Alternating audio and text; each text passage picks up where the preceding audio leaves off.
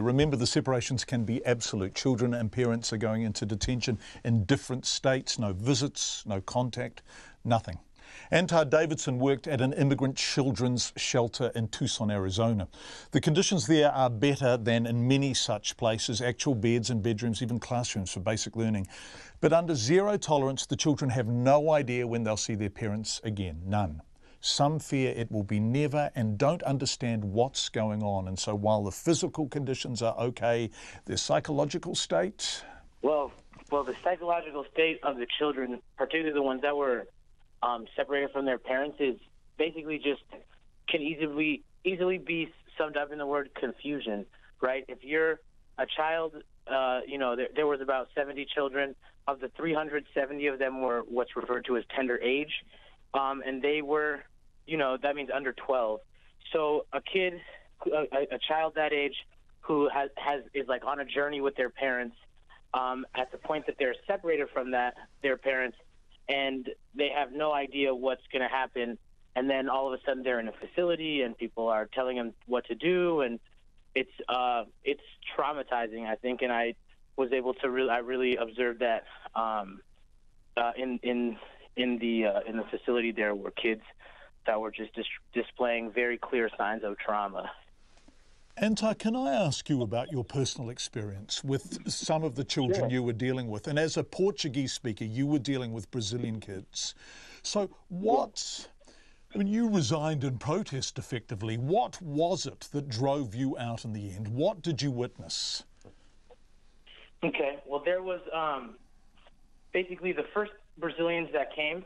Prior to that, I had noticed with the zero tolerance policy law an influx of very small children who were very traumatized. So I'm talking kids that would be throwing chairs in classrooms, running. It became a common occurrence to see a staff member chasing after a 6-year-old, or, they started to use more what are called CPI holds, which are conflict prevention. It's from the Conflict Prevention Institute. So that's where they will physically grab the child and they were constantly starting to do more refresher courses. So they're, with these kids, the kids acting out in trauma started to become very much less manageable, very young kids. So that was already the air of the place. And when the first Brazilians arrived, it was 3 Brazilians. It was the first at that facility. It was a 16-year-old brother, a 10-year-old sister, and an 8-year-old brother. However, the staff decided that they would be, according to the rules, unfortunately, according to the rules, they were going to have to be separated into 3 different rooms.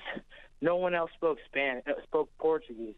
So in Spanish and English, they were trying to explain to the kids that they would, each of them now, after being separated from their mother, now have to sleep in different rooms. So they called me over the radio and they said, Antar, we need you to translate this. We need you to tell them that they, so they basically tell them they were, I get to the scene and the kids are there. They actually told me on the radio, they said, tell them they can't hug.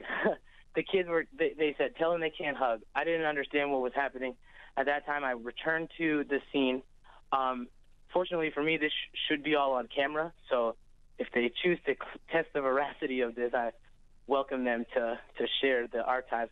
So as I arrived to the scene, they told me, tell them you need to translate that they can't hug. So I make my way over there.